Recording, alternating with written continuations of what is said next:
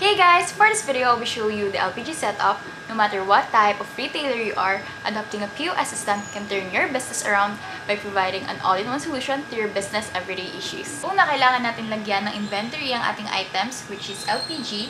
I-click ang items and inventory. Inventory adjustments. And mag-type dito sa item code. Then select. For example, maglagay din sa quantity ng ipapasok at ang unit cost ng item.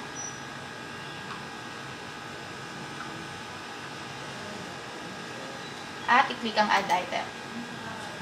I-click ang process adjustment para ma-process ang adjustment. And done.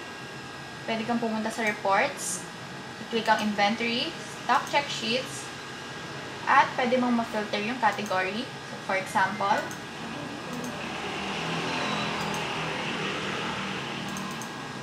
and makikita na ang 50 kg LPG refill. Nagpasok tayo ng 10 at available ang 10. Now, paano tayo magta-transact? Just click Quick Picks and makikita mo na ang tatlong category: LPG with complete set, LPG refill, at LPG with tank.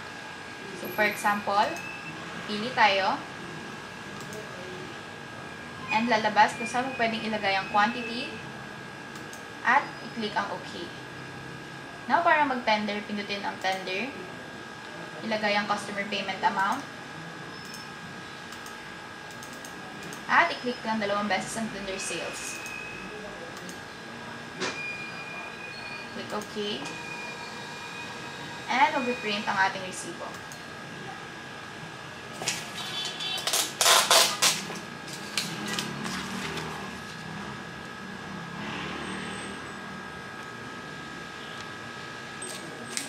Now, pwede kang bumalik sa back office.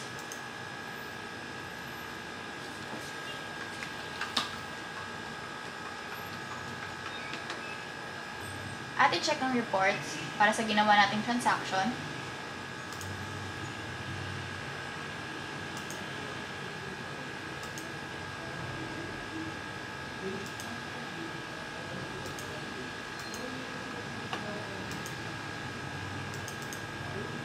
And makikita natin ang sales, cost, at ang profit natin.